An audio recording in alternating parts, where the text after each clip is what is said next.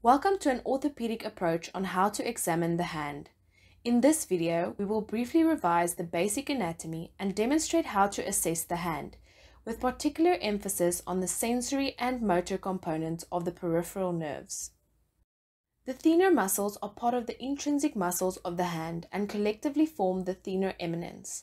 They are responsible for fine movements of the thumb.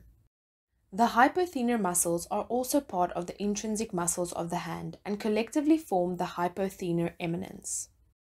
The four lumbricals are important for finger movement as they connect the extensor and flexor tendons.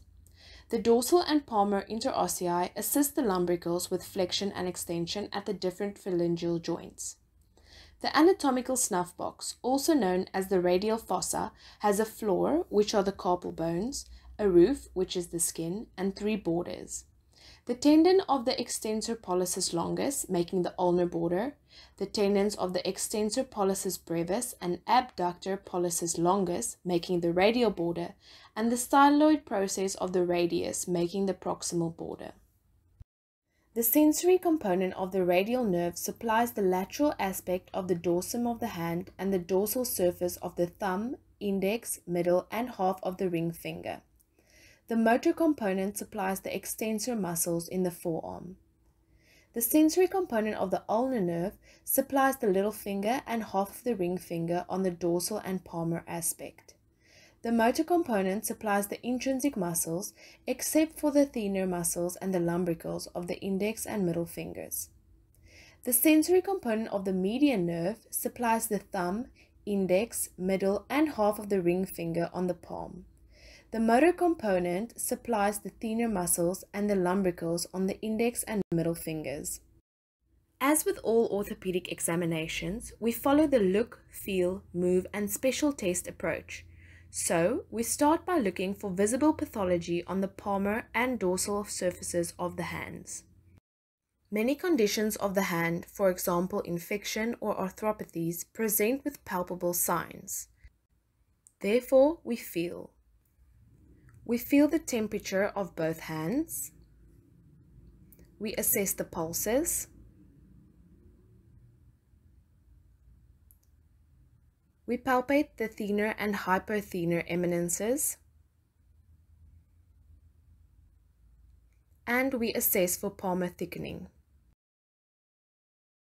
Again, we feel the temperature of both hands. We do a metacarpal joint squeeze to assess pain. And we do bimanual joint palpation to feel for any abnormalities.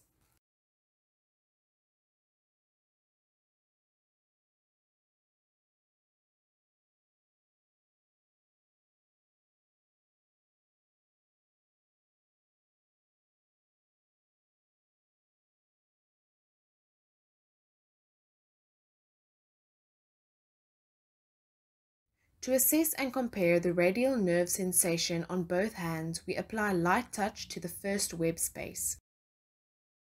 To assess radial motor function, ask the patient to extend their wrists while applying resistance. Ask them to extend their fingers.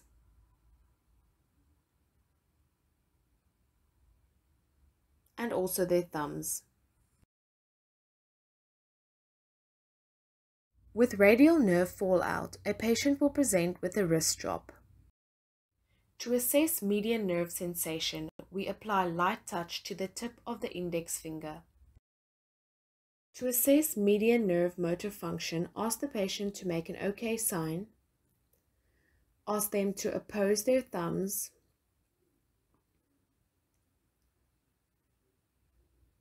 And test for finger flexion at the MCPs and PIPs. Also assess flexion at the DIPs while stabilizing the PIPs.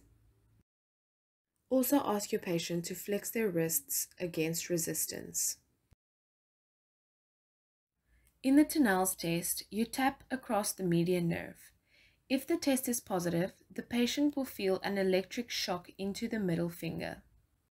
For the Phelan's test, ask the patient to flex their wrist for 1 minute. If there is a sensory abnormality after less than 1 minute, it is considered a positive test. A patient with a proximal median nerve injury may present with a hand of benediction.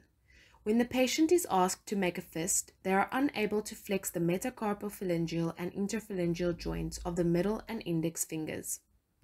To assess ulnar nerve sensation, we apply light touch to the tip of the palmar surface of the pinky finger. To assess ulnar nerve motor function, ask the patient to abduct and adduct their fingers against resistance. To do the Frohman's test, put a piece of paper between your patient's thumb and index finger while trying to pull the paper away. A patient with an ulnar nerve injury presents with unopposed extension of the metacarpophalangeal joints and unopposed flexion at the interphalangeal joints of the little and ring fingers, resulting in an ulnar claw. We hope that you found this video handy. Since we use our hands every day, it makes sense that approximately 1 in 4 consults as a junior doctor will involve some sort of hand condition.